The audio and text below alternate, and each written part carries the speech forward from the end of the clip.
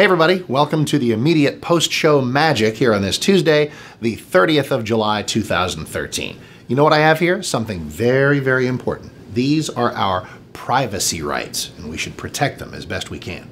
Know what I have over here? This is our security, our national security, our individual safety. Unbelievably precious. How do we balance these?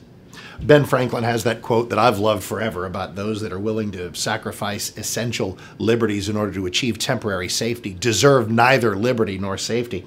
And I am getting that thrown up at me a lot these days because I have taken the it's not that I value security more than privacy. It is that these NSA surveillance techniques, which I absolutely know have kept me and my family safe, and you and yours, for years, I don't distrust them until I have a reason to distrust them. And listen, this is up in the worst set of circumstances. Obama is president, and I still trust them. And I don't think that makes me naive. It means I trust the folks at the NSA, except for weasels like Edward Snowden. It means I trust them. I trust CIA guys.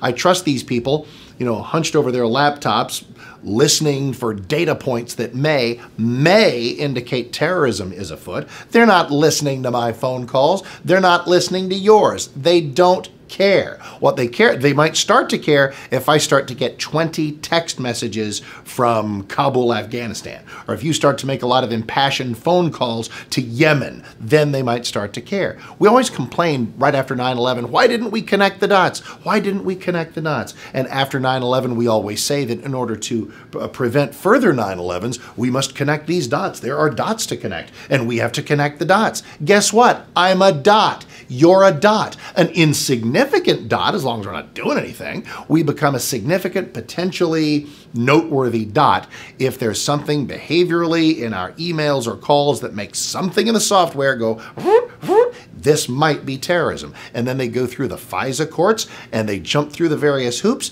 and maybe they have terrorism or maybe they don't. Anyway, the process that I've just described is kryptonite to sort of the Rand Paul wing of the uber-libertarian conservative movement. I have an enormous amount of respect for for Senator Paul, and for for libertarianism in general.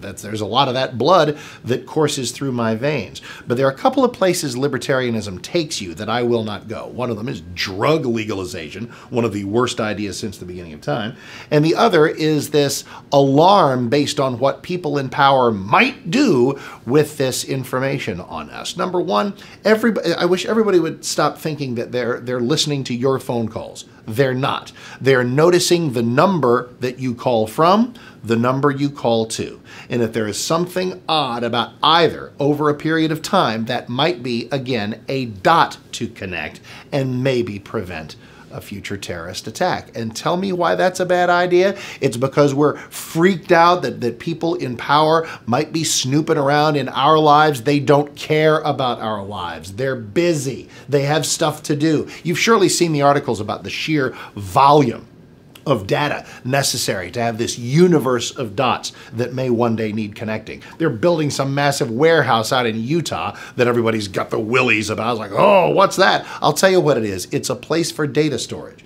Data storage, one sliver of which might just save your hide when the next 9/11 is being hatched. So, here's the interesting thing. You know where that places me? It places me in the Rand Paul Chris Christie. Well, here's this again. In the Rand Paul Chris Christie. Well, I guess if that's Governor Christie. Sorry.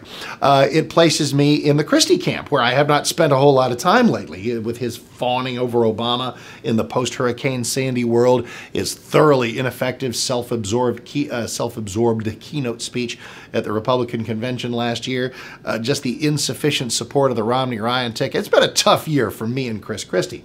And overall, the list of things that I admire about Senator Paul is longer than the list of things that I admire about Governor Christie. But on this one, where Governor Christie has said, look, be libertarian if you want to, but there's some danger here in being cavalier about what we are needing to pay attention to in order to fight terror. So it all just makes it very, very interesting. And this battle may play out in the 2016 presidential race, where you may have a Chris Christie and a Rand Paul candidacy. And wouldn't that be something? I just enjoy talking 2016 because every word I speak gets us closer to that magical day. when this nightmare will hopefully come to an end. Well, our little time together here is at an end, so thank you for joining us. Thank you for joining me on The Mark Davis Show, 7 to 10 Central Time. And be sure to catch us on the KTXD TV partnership, which is Channel 47 over the air, Channel 47 on Dish Network, Channel 47 on DirecTV, Channel 47 on AT&T, other numbers on other systems. Check local listings, as they say. You can also do ktxdtv.com. Puts you right in the studio with me for the first half of the show, like 7 to 8:30, and that's just enormous good times. Thank you. Appreciate you watching, listening, absorbing us in whatever form you like. Mark Davis here on 660 AM The Answer.